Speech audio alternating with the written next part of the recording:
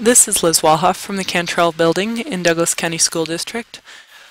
In this video tutorial, I'm going to show you how to use Corkboard.m4v, and I'm also going to compare and contrast it with another tool with which you might be familiar, and that is Wallwisher. Now, we've been using Wallwisher in Douglas County for quite a while. It's a great little free Web 2.0 tool that just lets you and anyone else in your class or in a staff development course post a sticky note on an online wall to share their thoughts. However, lately I've been finding that Wallwisher has become a little bit unreliable. It either has loaded so slowly as to make it not really functional or hasn't loaded at all. So I want to show you an alternative today, and that alternative is Corkboard.me. Very much like Wallwisher, does something pretty similar. Again, it just lets you put a sticky note up there. You notice that when I went here, it gave me a unique URL. I could copy and paste this URL into my website. I could put it with a class.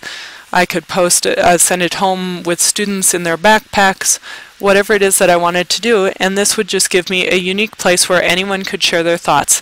A couple of things that Wallwisher does that this does not.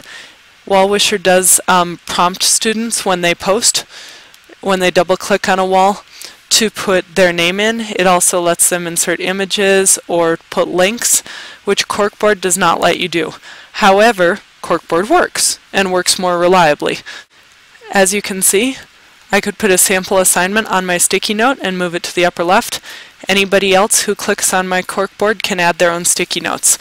Now, I have tried this out, and I have discovered that yes, you can delete someone else's sticky notes, so you would definitely want to have a conversation with your students about appropriateness and how we treat each other's work online. You can make the sticky notes bigger or smaller, depending on what it is that you need to say. Corkboard is not very difficult. It's just one little Web 2.0 app that has one little purpose, just letting people put up sticky notes in a digital wall.